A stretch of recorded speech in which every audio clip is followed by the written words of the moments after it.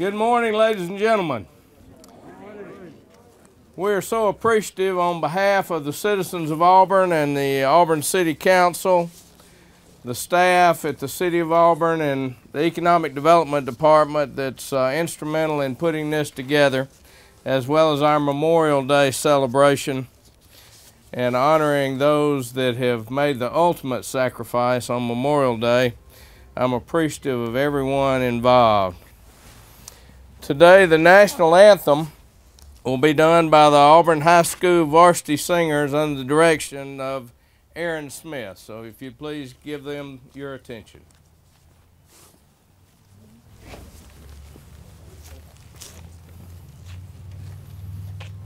Oh, say, can you see by the dawn's early light what so proudly we hailed at the twilight's last gleaming, whose cross stripes and bright stars through the perilous fight o'er the ramparts we watched were so gallantly streaming, and the rockets ran out, the bombs bursting in air, gave proof through the night that a flag was still there.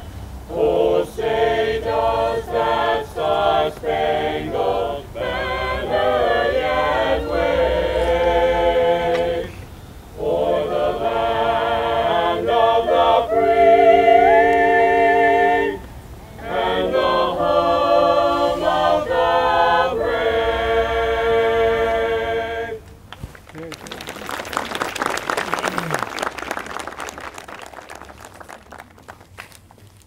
Thank you, Aaron. We are so appreciative of all of you being here this morning and honoring us with your presence and doing the national anthem for us.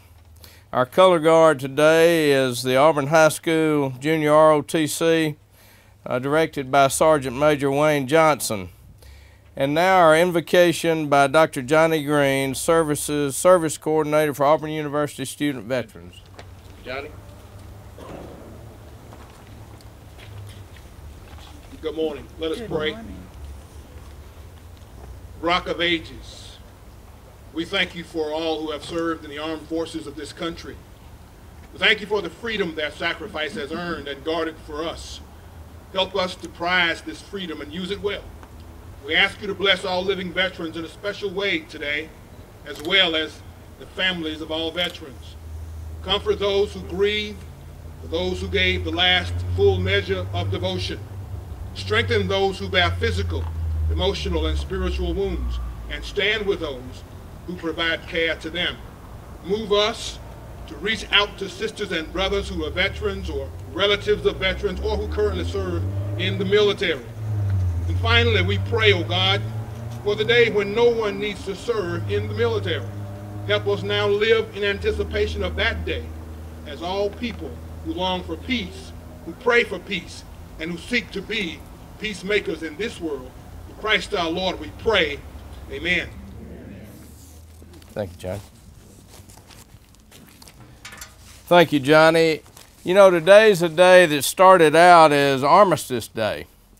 But today's a day that we're here to give thanks for all of those that have served in our military, all of those that have protected us through the years and protected our country and our rights as citizens of the United States. So at this time, I'd like to give a big thank you, but I'd like to ask all of those that have served in the military to raise your hands.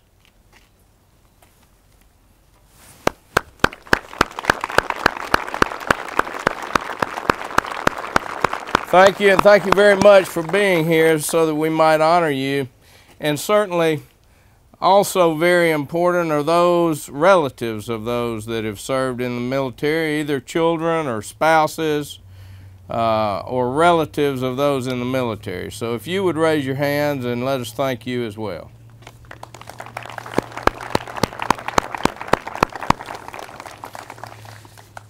You know, through the years, many of you that have been at our events like this, either Memorial Day or Veterans Day, have heard me say time and again, there's no bad time to thank a veteran, whether you're in an airport or a train station or anywhere, anytime. When you see someone in the uniform or that you know that they have served our country, there's no bad time to walk up to someone that has served us and say thank you, and let them know how grateful we are that they have served in the military and protected our very freedom that we enjoy every day. So I urge all of us to do that on a regular basis.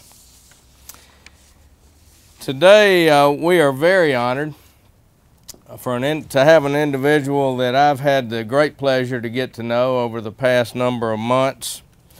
An individual that actually graduated from high school in Lee County at Opelika High School.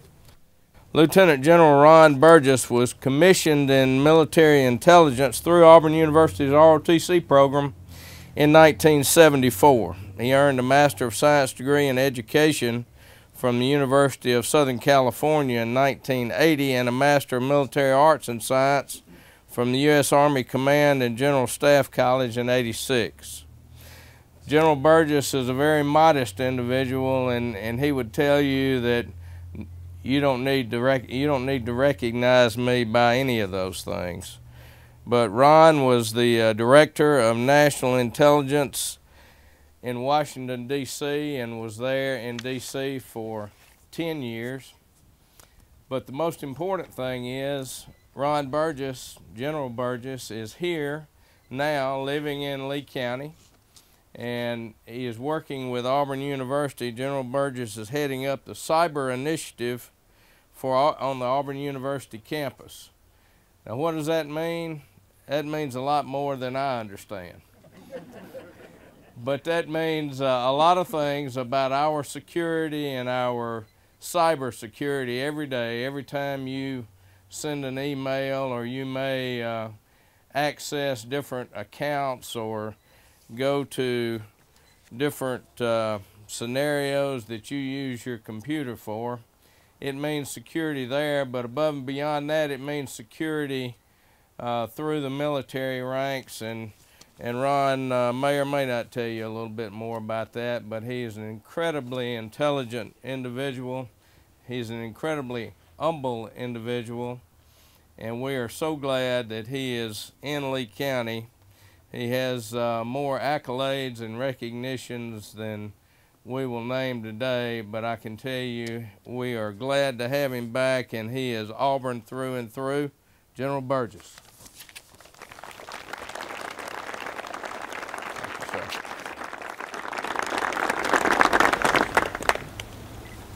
Thank you, Mayor Ham, and thanks to the other distinguished guests that are here today.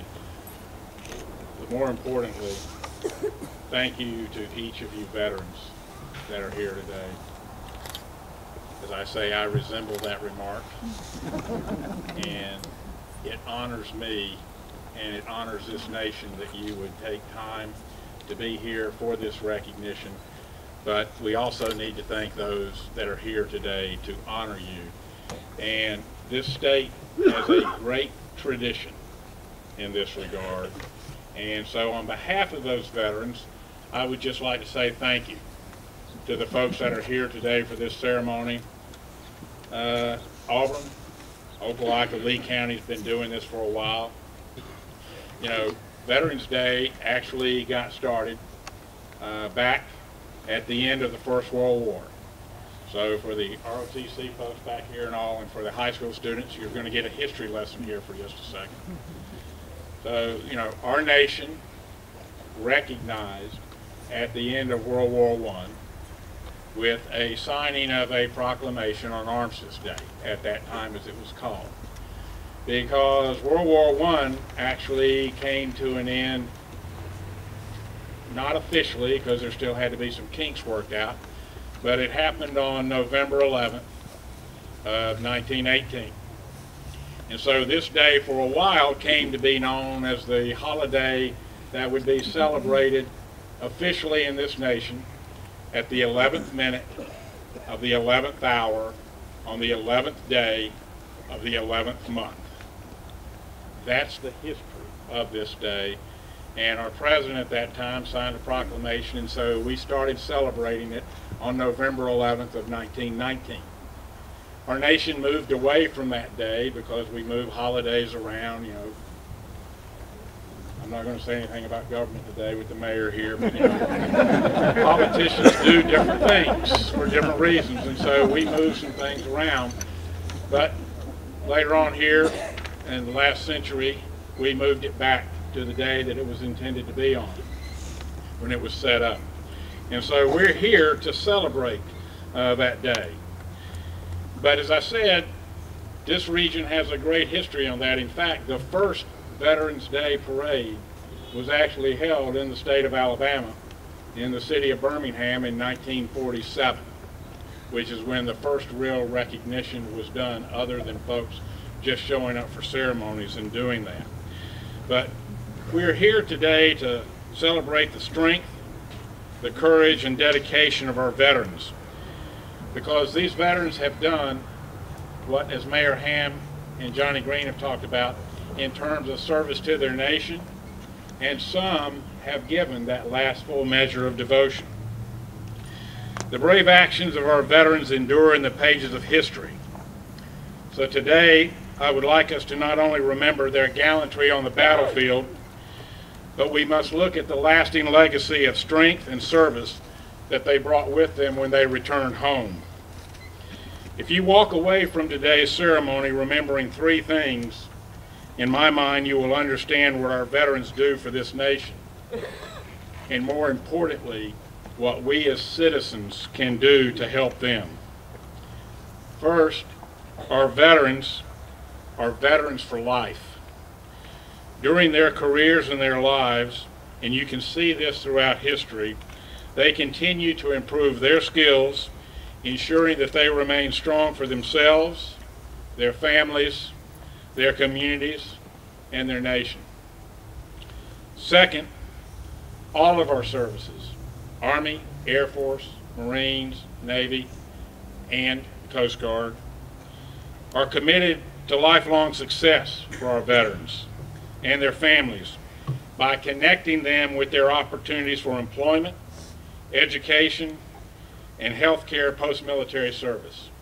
And I can tell you, in my time back here in the state since I returned, I have been humbled as I have interacted with not only your city leaders, with county leaders, with state leaders, and citizens like yourself that are trying to work and figure out how to assist those veterans that are returning as we, a nation, come out of our longest period of sustained conflict in our history. Finally, third point, we can't do this alone. Supporting our veterans requires a team approach by the services that we all come from, other government agencies, and most importantly, and represented here today, the local community. So on behalf of the veterans that are here, on behalf of those that continue to serve this nation, as we say, those that are standing watch around the globe as we speak, representing them, I want to thank each and every one of you for being here today, for the recognition of our veterans, for your patriotism, and for your attendance. May God bless you, and may God continue to bless the United States of America.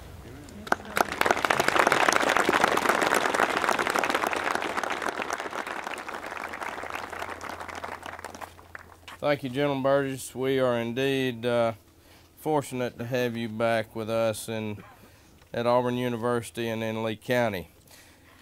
Today, the Drake Middle School Choir, under the direction of Chris Deason, will present to you Land That We Love. Chris?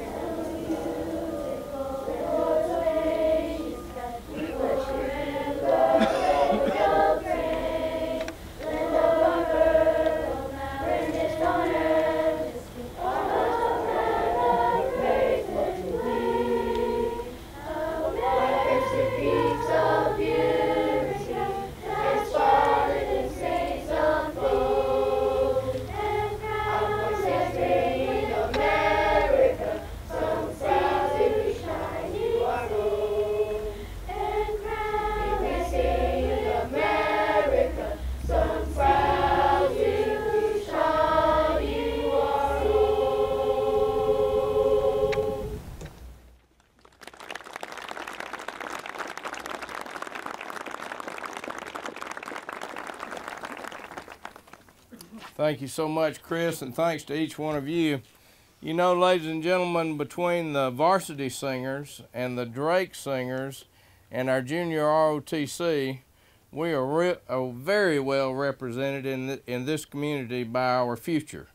So we thank each of you for being here today on a day that school is out in honoring our veterans. So Drake, as well as so many of our schools, does a fantastic job in honoring our veterans in the week prior to this, where they have events at our different school campuses, asking our veterans to come, whether they be members of the community, grandparents, parents, whatever. And while I'm mentioning that, those of you show me a sign by raising your hand if you have either these are your young kids or they're related to you. Great. Well, you should be proud. Thank you very much. We will move forward with the wreath laying here momentarily. I want to give special recognition and thank Dan Drummond. Dan is here year in and year out and does a great job with the bagpipes. Dan, we appreciate you being here every year, and we thank you for your service.